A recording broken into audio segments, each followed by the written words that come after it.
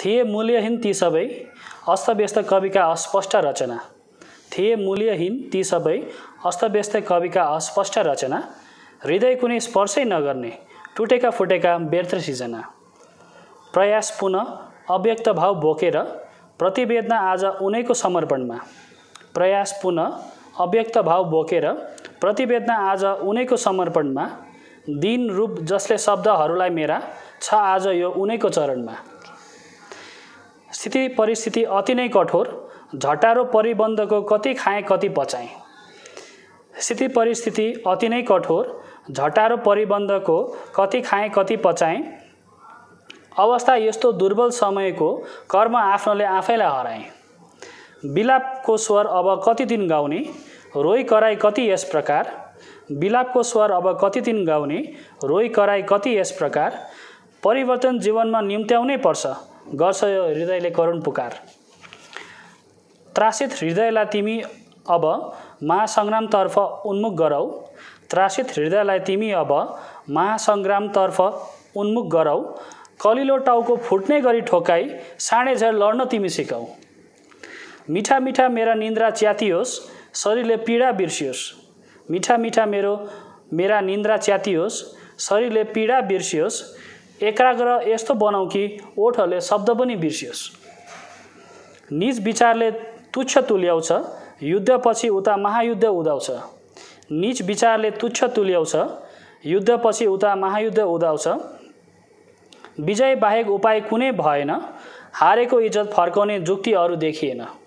बिन्ती छ हे शारदा बिन्ती छ हे शारदा अनुमति फेरि सङ्घर्षको अनुरोध म चढाउँछु। बिन्ती छ हे शारदा अनुमति फेरि सङ्घर्षको अनुरोध म चढाउँछु।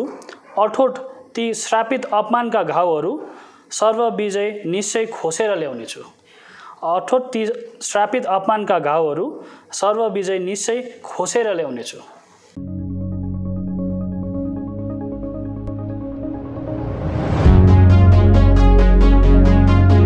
नमस्कार हजुरहरूलाई ओएमजी जिन्दगीमा म फेरि पनि स्वागत गर्न चाहन्छु र आजको एडिसनमा हामी इन्भाइरोमेन्टलाई लिएर केही कुराकानी गर्न गइरहेको छौँ र आज मसँग हुनुहुन्छ मिस्टर लोमस ढुङ्गेल सरज्यू। उहाँ माखा स्कुलको जीटी म्याथमेटिक्स टिचर हुनुहुन्छ र उहाँ हरियो माखा सिक्किम अगेन्स्ट पोल्युसनको फाउन्डर कम डेभलपर पनि हुनुहुन्छ र आउनुहोस् हामी आजको एडिसनमा उहाँको लाइफबारे अनि हरियो माखाको बारे केही कुराकानी गर्नेछौँ। Hello sir. हेलो। फर्स्ट त हजुरलाई वेलकम गर्न चाहन्छु sir. Thank you so much. र बिफोर स्टार्टिङ है हाम्रो यो एपिसोड स्टार्ट गर्नुभन्दा अगाडि म एउटा इन्ट्रेस्टिङ स्टोरी मसँग भएको भनिहाल्छु है हजुरलाई लिएर।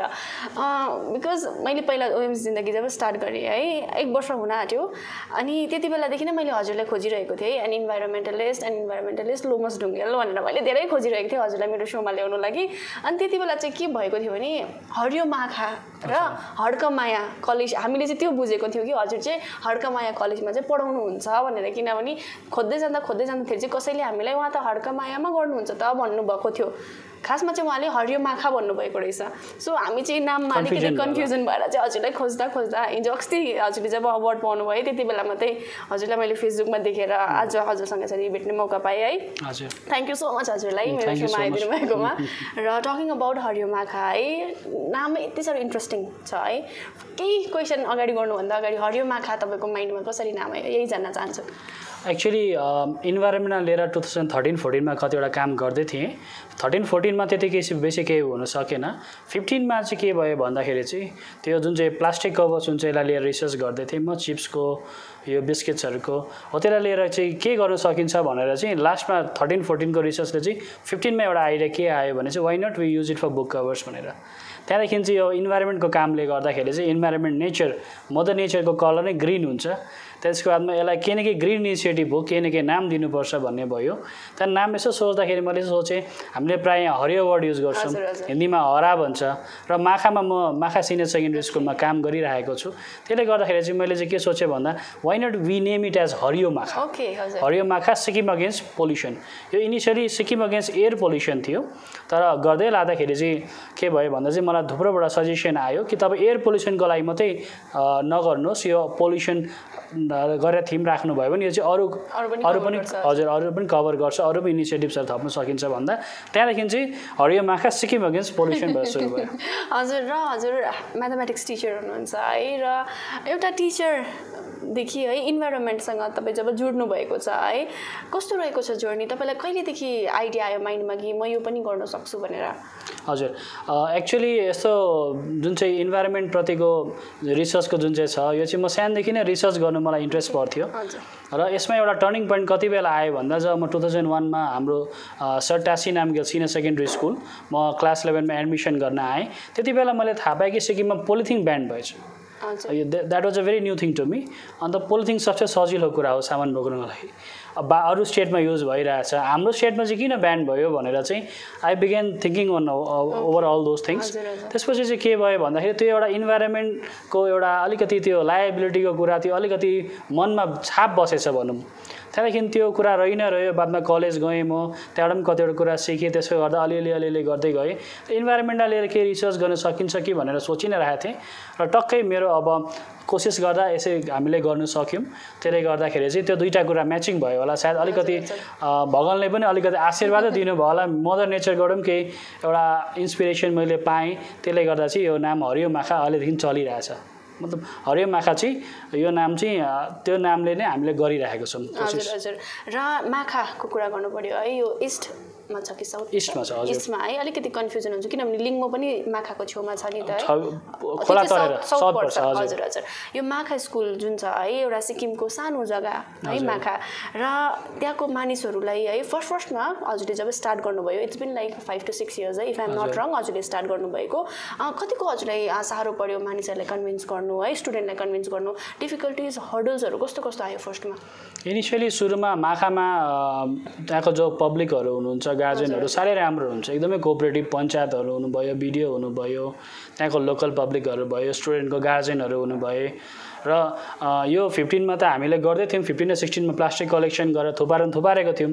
अन्त हामीले रोल्सहरू पनि बनाएको थियौँ, त्यो रोल झन्डै 1 किलोमिटर लामो रोल हाम्रो बनिएको थियो, झन्डै त्यति त छ। अन्त त्यसरी गरेको चाहिँ त्यसलाई लिएर चाहिँ त्यो प्लास्टिकलाई लिएर चाहिँ के चाहिँ गर्नु भनेर मनमा डर पनि बसिरहेको थियो मलाई। अन्त त्यत्रो बेसी बुक कभर गर्नु पनि सकिँदैन होला कि भन्ने एउटा मनमा डर थियो, तर पनि एउटा एक्साइटमेन्ट पनि थियो कि केही गर्नु पो सकिन्छ कि भनेर। अनि स्टुडेन्टसँग मिलेर सधैँ यो काम भइ नै राखेको हुन्थ्यो।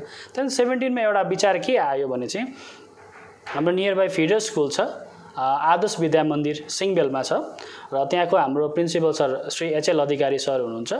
के एउटा हाम्रो आइडिया आयो भन्दा चाहिँ किन हामी यसो आइडिया किन चाहिँ नगर्ने कि गाउँको इन्टेलेक्चुअल भयो, पञ्चायतहरू भयो, सबैसँग मिलेर सरलाई गएर भेटेर चाहिँ सरको त्यो स्कुलको बुक कभर गरौँ न भनेर एउटा मनमा विचार आयो। त्यसको लागि हामीले दुईपल्ट मिटिङ राख्यौँ, 2016मा मिटिङ राख्यौँ र उहाँ पनि एकदम सोसियल वर्कको लागि एकदम इन्ट्रेस्ट गर्नुहुन्छ उहाँले हामीलाई त्यो कुराको हामीलाई पर्मिसन दिनुभयो कि बुक कभर गरिदिँदा हुन्छ भनेर। र 17मा चाहिँ हामीले अराउन्ड 2.5-3 months लगाएर चाहिँ आदर्श विद्या मन्दिर स्कुल जो सिङबेलमा छ त्यहाँको जम्मै बुक कभर हामीले गऱ्यौँ। त्यहाँबाट रेभिन्यू पनि निक्ल्यो, 14,000 रुपिस निक्ल्यो त्यहाँबाट। त्यो रेभिन्यू निक्ल्यो, त्यो रेभिन्यूलाई के गर्नु भने हामीलाई त्यति थाहा थिएन, किनभने हामीले रेभिन्यूको लागि काम गरेको थिएनौँ। त अलिकति रेभिन्यू निक्लिँदैछ भने के गरौँ भनेर विचार गर्दाखेरि चाहिँ हामीले एउटा फेरि त्यो ग्रुपसँग डिस्कसन गरेर हामीले एउटा रेजोल्युसन टाइपको एउटा मोटो जस्तो के राख्यौँ भन्दा चाहिँ what ever is earn from हरियो माखा will be go to education भनेर। त्यहाँदेखि हामीले के गऱ्यौँ, एकजना हाम्रो स्टुडेन्टलाई चाहिँ इग्नुमा बिए कोर्सको लागि हामीले एडमिसन इमिडिएटली गरिदिइहाल्यौँ। एन्ड एउटा खुसी कुरा के छ भन्दा this year probably will become a graduate. That was our starting point. हामीले रेभिन्यू जेनेरेसन गऱ्यौँ, रेभिन्यूको के गर्नु भन्ने पनि एउटा टुङ्गो निस्क्यो, एउटा ग्रुप पनि बनियो, स्टुडेन्ट त छँदैछौँ, स्टुडेन्टसँग मिलेर हामी गरि नै राखेको हुन्छौँ। लोकल इन्टेलेक्चुअल छ, त्यो एउटा सम्पूर्ण एउटा त्यो ठुलो एरिया छ, अरू स्कुल्स पनि छ, नियर अबाउट 30 स्कुल्सले हामीलाई सपोर्ट गरिरहेको हुन्छ। त्यहाँबाट वेस्ट होइन, इस्ट, नर्थ र साउथ, वेस्ट अलिक टाढो पर्छ, त्यहाँ पनि हामीले कम्युनिकेट गर्नु खोज्दैछौँ। र त्यतिकोबाट चाहिँ हामीले के गर्दैछौँ, कोही बेला हुन्छ पेपर वेस्ट भयो माखामा ल्यायो, कोही बेला प्लास्टिक वेस्ट हुन्छ हो त्यसरी ल्यायो, हो त्यसरी गरेर हामीले गर्दै गरेको हुन्छौँ। र योपालिको अर्को एउटा इन्ट्रेस्टिङ के स्टोरी हाम्रो भयो भन्दाखेरि चाहिँ लास्ट इयर त्यहाँ सिङबेल भन्ने जग्गामा नै अजम्बरी सेल्फ हेल्प ग्रुप भन्ने छ योपालि हामीले वुमन इम्पावरमेन्टमा नै हामीले काम गऱ्यौँ त्यसमा हामीले सिजनल इम्प्लोइमेन्टलाई लिएर पनि एउटा प्र्याक्टिकल एउटा प्रोटोटाइप पनि हामीले बनायौँ के गर्यौँ भन्दाखेरि चाहिँ प्लास्टिक कभरिङ फेरि हामीले गरौँ भनेर चाहिँ कलेक्सन हामीले प्लास्टिक कभरिङ गऱ्यौँ फेरि आदर्श विद्या मन्दिर प्रिन्सिपल सरलाई हामीले भेट्यौँ एसएचजी मेम्बर्स 5वटा छ सिङबेलमा 5वटाले हेल्प गर्यो त्यसपछि एकजनाले बुक कभरिङको लागि गऱ्यौँ त्यसमा 12वटा गभर्मेन्ट र 2टा प्राइभेट स्कुलले चाहिँ प्लास्टिक कलेक्सन गरेर त्यहाँदेखि त्यो डोनेसन जम्मै भयो सिङबेलमा प्लास्टिक कलेक्सन सेन्टर भयो त्यहाँनिर अबाउट 35,000 प्लास्टिक पिसेस त्यहाँ चाहिँ 35,000 to 40,000 प्लास्टिक पिसेस चाहिँ त्यहाँ चाहिँ कलेक्सन भयो त्यहाँबाट 2100वटा बुक कभर भयो 21,000 रुपियाँ कमाइ भयो अन्त त्यो अलिकति पार्ट अफ द रेभेन्यू किन रिमार्केबल छ भन्दा चाहिँ अलिकति जुन चाहिँ रेभेन्यू कमाएको छ त्यहाँबाट चाहिँ 2जना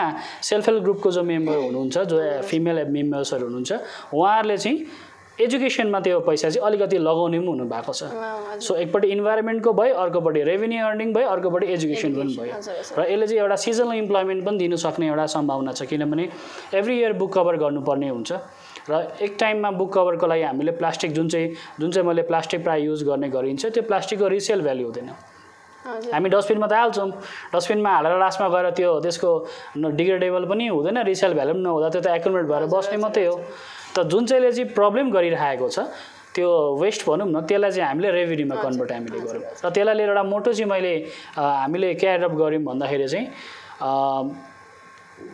stagnant resources are प्रिएज्युम to be West until it is been harnessed भनेर जस्तै अब प्लास्टिक स्ट्याग्नेन्ट भएर बसिरहेको हुन्छ त्यो पनि एउटा रिसोर्स हो त्यसलाई युटिलाइज गर्दा चाहिँ हार्नेस गर्दा चाहिँ त्यो चाहिँ रिसोर्समा काउन्टमा आयो भनेर हो त्यसरीले चाहिँ प्लास्टिक वेस्टको काम हामीले गरिरहेछौँ हजुर एकदमै राम्रो इनिसिएटिभ हजुरहरूको है अनि तपाईँले जब हिजो मलाई हजुरको बायोग्राफी पनि पठाइरहनु भएको थियो हरियो माखाको बारेमा पनि म पढिरहेको थिएँ है त्यति बेला हजुरहरूले जब यो वुमेन एम्पावरमेन्टलाई लिएर अर लाइक एडुकेसनलाई लिएर एकदमै राम्रो जब सपोर्ट गर्नुहुँदैछ जति रेभेन्यू कलेक्ट गरिराख्नु भएको छ हजुरले है नानीहरूले जतिजना स्कुल जानु पाउनुहुन्न उहाँहरूलाई सपोर्ट गरिराख्नुहुन्छ कलेज जाने नानीहरूलाई है एकदमै राम्रो काम र अहिलेसम्म हजुरहरूले जे गर्नुभयो द्याट इज फर स्योर एकदमै राम्रो है सो अब नेक्स्ट हजुरको हरियो माखाको भिजन के छ अझै हजुर हरियो माखाको भिजन भन्नुभन्दा अगाडि अलिकति मेरो त्यो पेपर वेस्टको बारेमा मैले अलिकति अघि भनिन रहेछु त्यसमा पनि एउटा इन्ट्रेस्टिङ स्टोरी छ हाम्रो स्कुलमा या प्रत्येक स्कुलमा भनौँ पेपर्सहरू एसाइनमेन्ट पेपर्सहरू हुन्छ प्र्याक्टिकल कपिजहरू हुन्छ जुन चाहिँ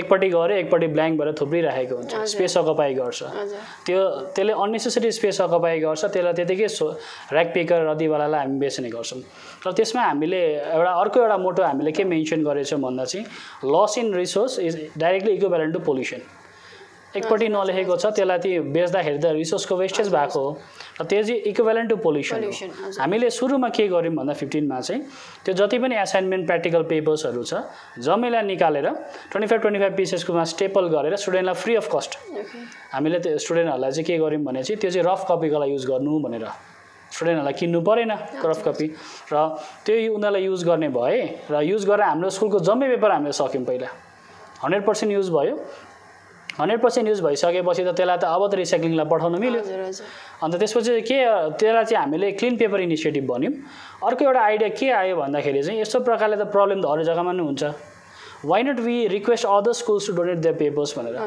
यो एउटा समथिङ एउटा क्रेजी आइडिया थियो किनभने पेपर वेस्ट त कसैले माग्दाखेरि त्यो त अनौठो कुरा हुन्छ वेस्ट पेपर दिनुहोस् न भनेर भन्दा त्यो त अब सुन्दा नै अनौठो सुन्छ अन्त यो आइडिया गरौँ कि नगरौँ न अप्ठ्यारो हुन्छ कि भनेर एउटा मनमा डर पनि थियो तरै पनि एप्रोच हामीले गऱ्यौँ एप्रोच गर्दाखेरि चाहिँ आइएम भेरी ह्याप्पी कि इस्ट मैले अघि भनेको जस्तै इस्ट नर्थ र south डिस्ट्रिक्टबाट 3टा डिस्ट्रिक्टबाट more than 30 स्कुल्सबाट even local भोलिन्टियर्सले पनि डोनेट गर्नुभयो मैले पनि मेरो इग्नुको एसाइनमेन्ट पेपर्स डोनेट मैले गरेँ र अरूहरूले पनि डोनेट गर्नुभयो अर्गनाइजेसनले पनि डोनेट गरेँ कता जेरक्स सेन्टरमा पनि पेपर वेस्टेज हुन्छ त्यो डोनेट गरेर त्यहाँबाट फेरि हामीले कपी बनायौँ बन्डेड कपिजहरू र त्यो कपिज हामीले के गर्यौँ सेलमा लगायौँ र एउटा रेसियो हामीले मेन्टेन गर्यौँ for every 100 copy sold 1 student is sponsor for admission र 100वटा कपी हामीले नोमिनल रेट राख्यौँ 20 रुपिस मात्रै 20 रुपियाँमा 100वटा कपी 100 पन्ना भएको पेज पाउने र त्यसको राइट ह्यान्ड साइडमा लेख्ने जग्गा हुने लेफ्ट ह्यान्ड साइडमा त्यो अलरेडी जुन चाहिँ लेखिएको हुन्छ त्यो जेन्युनली त्यसरी राखिदिएको हो त्यसो गर्दा चाहिँ के हुन्छ जो कपी जसले युज गर्छ युज गर्ने स्टुडेन्टले या जसले युज गर्छ उहाँले चाहिँ त्यो लेफ्ट ह्यान्ड साइडमा चाहिँ जुन चाहिँ लेखिएको हुन्छ यो पन्नालाई यसरी पनि युटिलाइज गर्न सक्छौँ भनेर त्यो एउटा अवेरनेस पनि आउँछ इन्टेन्सनली त्यसरी राखिएको र जसले पेपर डोनेट गर्नुहुन्छ हाम्रो फर्स्ट पेज हुन्छ छ येलो पेपर फर्स्टमा त्यसमा चाहिँ हाम्रो के हुन्छ भने चाहिँ त्यसमा कर्टेसी सेक्सन छ त्यहाँ चाहिँ जसले डोनेट गर्नुहुन्छ जस्तै मैले डोनेट गरेँ मेरो नाम बस्छ कुनै स्कुलले डोनेट गर्नु त्यो स्कुलको नाम बस्छ कुनै अर्गनाइजेसन डोनेट गर्नु अगाडि अर्गनाइजेसनको नाम फलाना फर डोनेटिङ पेपर्स भनेर त्यसरी बस्छ त्यसो गर्दा चाहिँ के भयो भन्दाखेरि चाहिँ एउटा गुडनेस एउटा कल्टिभेट भयो भनौँ न त्यसो गर्दा चाहिँ एउटा त्यो पढिरहेको रिसोर्सलाई चाहिँ कतैबाट चाहिँ त्यो के भयो भन्दा चाहिँ युटिलाइजमा गयो र त्यसरी चाहिँ के हुन्छ भन्दा चाहिँ जति कपी सेल हुन्छ त्यहाँबाट चाहिँ हाफ अफ द मनी जुन चाहिँ एडमिसनको लागि चाहिन्छ त्यहाँबाट आउँछ रिमेनिङ हाफ चाहिँ म मेरो साइडबाट कन्ट्रिब्युट भोलिन्टरी कन्ट्रिब्युट गर्छु यसरी गर्दै गर्दै लाँदाखेरि चाहिँ अहिलेसम्ममा हरियो माखामा चाहिँ I am very happy and very humble to say that अहिलेसम्म हामीले 8 जनालाई हामीले हेल्प गरिसकेछौँ इन एनआइएस र इग्नुमा एडमिसनको लागि 8 जनालाई गरेछौँ र अझै हामीले 4 जनाले यो सालमा गर्ने हामीले प्लान गर्दैछौँ र यसमा थुप्रो इनिसिएटिभ्सहरू छ यो मेन इनिसिएटिभ चाहिँ प्लास्टिक र पेपर वेस्टलाई लिएर हो र भिजन हजुर भिजन छोडिएछ भिजन चाहिँ के छ भन्दाखेरि चाहिँ जुन प्रकारले अजम्बरी सेल्फ हेल्प ग्रुपलाई हेल्प गर्यौँ त्यसरी नै अरू डिपार्टमेन्टसँग मिलेर जस्तै आरडिएड डिपार्टमेन्ट भयो एजुकेसन डिपार्टमेन्ट भयो एनभिस डिपार्टमेन्ट छ अन्त पोल्युसन कन्ट्रोल बोर्ड छ हामी सबैको एउटा सजेसन पाइ नै रहन्छौँ र योपालि लिएर चाहिँ योपालि चाहिँ हामीले सोध्छौँ के भन्दा चाहिँ वाइ नट हामीले अरू एनजिओ अरू एसएचजीलाई पनि ट्रेन गर्ने भनेर त्यसो गर्दा अरूबाट पनि सक्सेस स्टोरी निक्लिन्छ अरू जग्गा पनि रेभेन्यू निक्लिन्छ सिक्किमको पाट जग्गामा थुप्रो जग्गामा हामीले यसरी गऱ्यौँ भने त प्लास्टिक जुन चाहिँ डिग्रेडेबल छैन जुन चाहिँको रिसाइक्लिङ हुँदैन त्यो त अलरेडी कन्जम्सन भइहाल्छ वेस्ट त रेभेन्यूमा कन्भर्ट हुन्छ त्यसैले गर्दाखेरि चाहिँ त्यो भिजन हामीले राखेका छौँ कि अझै भयो भने 10वटा जस्तो या अब कति दियो भन्दा बेसी हुन्छ डिपार्टमेन्टको मद्दत लिएर आरडिडी र पोल्युसन कन्ट्रोल बोर्ड डिपार्टमेन्टहरूको मद्दत लिएर चाहिँ यसलाई चाहिँ अगाडि बढाउँ भन्ने प्लान गरिरहेको छौँ हजुर र कतिजनालाई थाहा छैन है उहाँ टिचर हुनुहुन्छ अनि इन्भाइरोमेन्टलिस्ट हुनुहुन्छ है अनि उहाँले एउटा बुक लेख्नु भएको छ जब मैले हिजो हजुरकै बायोग्राफी पढ्दै गइरहेको थिएँ है सङ्घर्ष जहाँ चाहिँ उहाँले 40 पोइम्स लेख्नु भएको छ अनि आजको एपिसोडमा पोइम्स नभनिकन त म उहाँलाई जानु दिनेवाला छुइनँ है सो अलिकति हजुरको सङ्घर्ष जुन किताब रहेको छ है त्यसको बारेमा भनिदिनुहोस् न पहिला हजुर सङ्घर्ष किताब एक्चुअली के थियो भन्दाखेरि चाहिँ मैले स्कुलको टाइममा कलेजको टाइममा कविता लेख्ने गर्थेँ इङ्ग्लिस र नेपाली दुइटैमा लेख्थेँ प्रायः इङ्ग्लिसमा बेसी लेख्ने गर्थेँ र मनमा एउटा के आयो भन्दा इङ्ग्लिसको भन्दा पहिला नेपालीमा केही लेखौँ न किनभने सबसे अप्ठ्यारो नेपाली नै लाग्थ्यो आफ्नो एउटा मातृभाषा पनि हो एउटा लोकली बोल्ने ल्याङ्ग्वेज पनि हो एउटा इन्डियन ल्याङ्ग्वेजमा आयो त्यो नै बरु एकपल्ट गरौँ न भनेर मैले विचार गरेँ त्यसपछि चाहिँ के भयो भन्दाखेरि चाहिँ नेपालीमा बेसी फोकस गरेँ अब कविता लेख्नु गाह्रो लेखेको जति त्यति राम्रो कुनै थियो कुनै थिएन त्यसलाई करेक्सन गर्दै गर्दै लगेँ 19 वर्ष लागेछ 19 इयर्स लाग्यो 4 पल्ट शब्द फेरेँ मैले 4 पल्ट जस्तो शब्द नै फेरेँ मैले कविताको त्यो टोटल त्यो भनौँ न स्ट्रक्चरै चेन्ज भयो र किताबको नाम सङ्घर्ष पनि थिएन किताबको नाम क्रान्ति थियो खास गरी क्रान्ति थियो पहिला अन्त त्यसपछि के भयो किताब निकाल्न साह्रो पर्यो मलाई सङ्घर्ष धेरै गर्नु पर्यो त्यसले गर्दा नै सङ्घर्ष मैले किताबको नाम राखिदिएँ बिचमा यस्तो समय पनि आयो किताब निकाल्नु इन्ट्रेस्ट गर्दा पनि सकेन धेरै अब अलिकति निकाल्न सक्दैनस् भनेर भनेले पनि भने त्यो पनि मेरो लागि एउटा राम्रो भयो जस्तो लाग्यो त्यो नेगेटिभ मोमेन्ट आउनु पनि जरुरी पर्छ किनभने अर्ड्सहरू आएर नै त आफूले त्यसलाई झन् ओभरकम गर्ने आफूमा आँट एउटा हिम्मत एउटा आउने गर्छ र अल्टिमेटली आफ्टर 19 लङ इयर्स खुसी लाग्यो कि मैले एउटा भनौँ न एउटा रिजनल ल्याङ्ग्वेजमा एउटा केही लेख्न सकेँ अब यसको बादमा इङ्ग्लिसमा लेख्ने इन्ट्रेस्ट हुँदैछ र एउटा कविता सुनौँ न हजुरकोबाट हजुर हुन्छ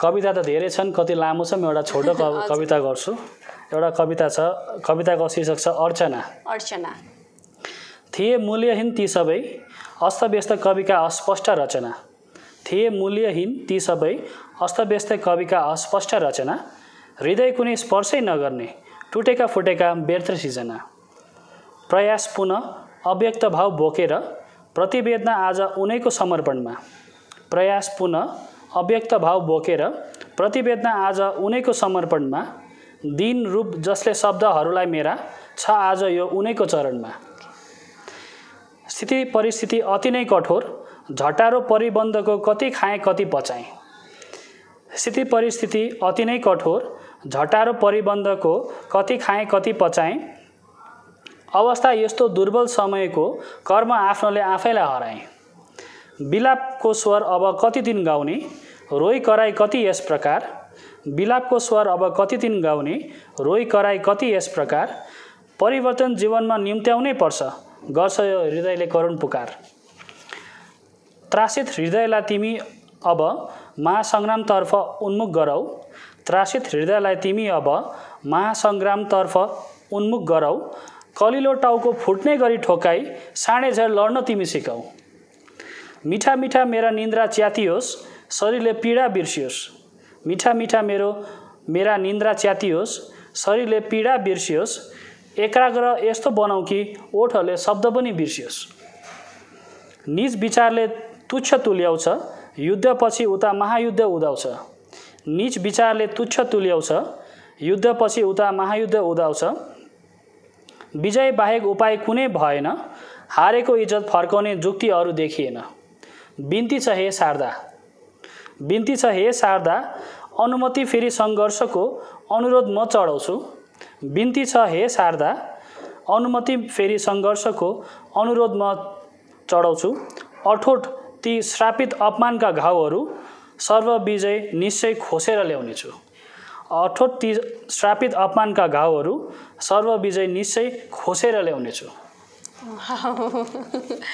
एकदमै राम्रो हजुरको है र हजुरहरूलाई उहाँको कविता कस्तो लाग्यो हजुरहरूले कमेन्ट सेक्सनमा कमेन्ट गर्न सक्नुहुनेछ है र उहाँको सङ्घर्ष जुन बुक छ है सर इफ कतिजना यस्तो पनि हुनुहुन्छ कि नेपाली भाषालाई धेरै मन पराउनुहुन्छ माया गर्नुहुन्छ कतिले पढ्ने पनि इच्छा राख्नुभएको हुन्छ है इफ उहाँले हजुरको यो सङ्घर्ष बुक पढ्नु है इच्छा राख्नुभयो रुचि राख्नुभयो भने चाहिँ कहाँबाट लिनु सक्छ हजुर सङ्घर्ष बुक अहिले फिलहाल सिङताममा त्रिवेदी स्टोर छ त्यहाँ राख्ने गरिन्छ र माखामा छ माखामा हाम्रो रुपेश गौतमज्यू उहाँको दोकान छ उहाँको त्यहाँ राख्ने गरिन्छ र एउटा तादुङमा पनि गरौँ भन्ने विचार गर्दैछु त्यसरी इन्ट्रेस्टेड श्रोताहरू भयो भने हुनुभयो भने त्यहाँदेखि तादुङमा पनि एउटा जग्गामा राख्न सकिन्छ भनेर विचार राखेको छु हजुर हजुर एकदमै राम्रो हजुरको है र हजुरलाई अरू के पट्टि इन्ट्रेस्ट छ त बुक पनि लेख्नुहुन्छ कविता पनि लेख्नुहुन्छ है अनि पढाउनु पनि हुन्छ इन्भाइरोमेन्टलाई लिएर पनि काम गरिराख्नु भएको छ अघि पनि भन्नुभयो मुभी पनि धेरै हेर्नुहुन्छ भनेर अरू के कुरामा इन्ट्रेस्ट गाउनु पनि हुन्छ कोही बेला म गाउनु चाहिँ त्यति आउँदैन गाउनु र नाच्नु चाहिँ एकदमै हुँदैन गाउनु र नाच गर्न आउँदैन म प्राय स्ट्याम्प कलेक्सन गर्छु फिलाटेलीहरू गर्छु र कतिवटा कुराहरू हुन्छ जस्तै मोटिभेसनल भिडियोजहरू भयो कतिवटा त्यो जुन चाहिँ एउटा मतलब भनौँ न जुन चाहिँले एउटा मेसेज दिन्छ हो त्यस्तो भिडियोजहरूलाई लिएर कतिवटा इमेजेसहरू हुन्छ हो त्यसलाई लिएर पेन्टिङहरू पनि गर्ने अलिअलि कोसिस गर्छु त्यति राम्रो त म जान्दिनँ तर स्टुडेन्टसँग मिलेर पेन्टिङ गर्छु थिम टाइपको पेन्टिङहरू गर्ने गर्छु हजुर हजुर र हजुरले जुन यो 2019 मा है श्री अरविन्द सोसाइटीले 2019 मा हजुरलाई हरियो माखालाई लिएर है एउटा अवार्ड सम्मानित गर्नुभएको थियो हजुरलाई अनि 2020 मा पनि बेस्ट टिचिङ अवार्डको हजुरलाई अवार्डले सम्मानित गर्नुभएको छ है सो कस्तो छ हजुरको एक्सपिरियन्स यो एक्सपिरियन्स बहुतै खुसी लाग्यो मलाई 19 जुन चाहिँ थियो 19 को अवार्ड जुन चाहिँ थियो श्री अरविन्द सोसाइटी यो अल इन्डिया लेभलको आइडियाजहरू टिचिङ प्रोफेसनमा जो ट्युसन्सहरू गराउनुहुन्छ जो कोचिङ सेन्टर गराउनुहुन्छ जसले जहाँ टिचिङहरू गर्नुहुन्छ जुनै पनि आइडिया जुन चाहिँ अलिकति नयाँ हुन्छ या कुनै त्यसबाट केही नयाँ गर्न सकिन्छ त्यसलाई लिएर कम्पिटिसन भएको थियो अल इन्डिया लेभलमा 19 मा र त्यसमा मैले हरियो माखाको आइडिया पनि कतिवटा हालेको थिएँ र उहाँलाई मन परेछ र त्यसको लागि चाहिँ दिल्लीमा बोलाएर अवार्ड दिनुभएको थियो हाम्रो युनियन एचआरडी मिनिस्टर सरको हातबाट त्यो अवार्ड पाएको थिएँ र यो पालिको अवार्ड चाहिँ जुन चाहिँ नेसनल अवार्ड जुन चाहिँ टिचर्स छ त्यो चाहिँ मैले लास्ट डेटमा भरेको थिएँ त्यो चाहिँ अब कहिले नभरेको अवार्ड हो यत्रो ठुलो अवार्डको लागि हुन्छ भन्ने पनि थिएन अब म त भर्खर 8 वर्ष मात्रै हुँदैछ टिचिङ एक्सपिरियन्स भएको र ट्राई गरौँ न, जितेन भने पनि एउटा मोटिभेसन हुन्छ, मैले कोसिस गरेको थिएँ भन्ने एउटा हुन्छ। त्यो भनेर मैले एक्ज्याक्ट टाइमभन्दा रातिको 11:32मा मैले पोस्ट गरेको, सबै सबमिट गरेको। र अब भगवानको आशीर्वाद छ, बाबाआमाको आशीर्वाद छ, सबैजना रिलेटिभ्स साथीहरूको, मेरो स्टाफ, स्कुल, गाउँलेहरू जतिजनाले अब मोटिभेट गर्नुहुन्छ, सबै मेन्टर्सहरूको आशीर्वाद छ। सबैको आशीर्वादको फलस्वरूप फल भेटेर चाहिँ यो एवार्ड मैले पाउनु सकेँ। मेरो स्टुडेन्टहरू, सबसे मेरो फेभरेट स्टुडेन्टहरू, यति वर्ष भयो टिचिङ गरेको, साह्रै माया गर्छन् मलाई पनि पुरा माया लाग्छ। र यसमा अब म यो फ्रेङ्कली भन्दा आई गट लकी भनौँ, बहुत खुसी लाग्यो एउटा कि यसरी पनि केही गर्नु कोसिस गर्दाखेरि केही पाइँदो पनि रहेछ भन्ने पनि एउटा भयो। तर यो चाहिँ एकदमै सरप्राइजिङ भएको थियो मेरो लागि पनि। हजुर हजुर। र हजुरलाई अहिले ओ माई गड जिन्दगीमा आएर कस्तो फिल भइरहेको छ? मलाई एकदम यहाँ ओएमजी नै भइरहेछ एकदम। त्यो के भन्नु, मलाई त सबसे पहिला त नामै मन पर्यो, ओएमजी जिन्दगी। किनभने नाम एक प्रकारको जिन्दगी भनेकै लाइफ हो। It's all about living happily, it's all about being happy in your life. किनभने मान्छेले पैसा कमाउँछन्, सबैजना पैसाको पछि लागेको हुन्छ। नोबडी थिङ्क्स अफ ह्याप्पिनेस, अथवा they think of happiness but they don't chase happiness. र मान्छेको मेन मोटिभ के हुन्छ, अब अझै धनी हुने एकदम जरुरी पर्छ। तर म चाहिँ के भन्छु भन्दाखेरि एउटा कोटेसन छ इङ्ग्लिसमा, when God blesses you financially don't raise your standard of living, raise your standard of giving भनिन्छ। अलिकति च्यारिटी गर्नु पनि पुगोस्, अलिकति आफूलाई पनि पुगोस्, अलिकति खुसी होस्, अलिकति भनौँ अलिकति नयाँ एउटा एक्सपिरियन्स होस्। किनभने अहिले पो यताउता हिन्डुल गर्न सक्छौँ। जब हामी 60-70 वर्षको हुन्छौँ, जब 80 वर्षको हुन्छौँ, त्यति बेला त फर्केर हेर्नको लागि के मेमोरिज चाहियो नि त। एन्ड जिन्दगी भनेको life it's all about energy, it's all about के भनौँ त्यसलाई, एउटा आफ्नो एउटा ह्याप्पी, इट्स बिङ ह्याप्पिनेसको लागि हो नि त। र मलाई यो नाम पनि हरियो माखाको जस्तै लाग्यो, हाफ भर्नाकुलर हाफ इङ्ग्लिस। त्यसले गर्दाखेरि चाहिँ प्लस अझै के भन्दाखेरि चाहिँ यो नामै युथफुल खालको एकदम, इट्स फुल अफ एनर्जी। र मलाई बहुत खुसी लागिरहेछ आज यहाँ आएर यसरी टिममा बसेर। यहाँ अरू क्यामेराम्यानको टिम पनि हुनुहुन्छ, तपाईँ पनि हुनुहुन्छ। र यो मञ्चबाट म यो मेसेज दिन चाहन्छु कि ओएमजी जिन्दगी जस्तै हामीले पनि हाम्रो जिन्दगीलाई चाहिँ खुसी पारौँ, त्यसैपट्टि हामीले फोकस गरौँ। And we should spend more time on doing things that which money cannot by. कस्तो ब्लस गरेँ म। थ्याङ्क यू सो मच, यस्तो राम्रो कम्प्लिमेन्ट दिनुभयो हजुरले मलाई। तपाईँले भन्दाखेरि म ब्लसै गरिरहेको थिएँ है। र thank you so much sir. अनि हामी कार्यक्रमको अन्ततिर आइपुगेको छौँ है। अनि हाम्रो सिक्किममा पनि धेरैजना यङ्स्टर्सहरू हुनुहुन्छ, धेरैजना महानुभावहरू हुनुहुन्छ जसले इन्भाइरोमेन्टलाई लिएर काम गर्नु इच्छुकता हुनुहुन्छ है।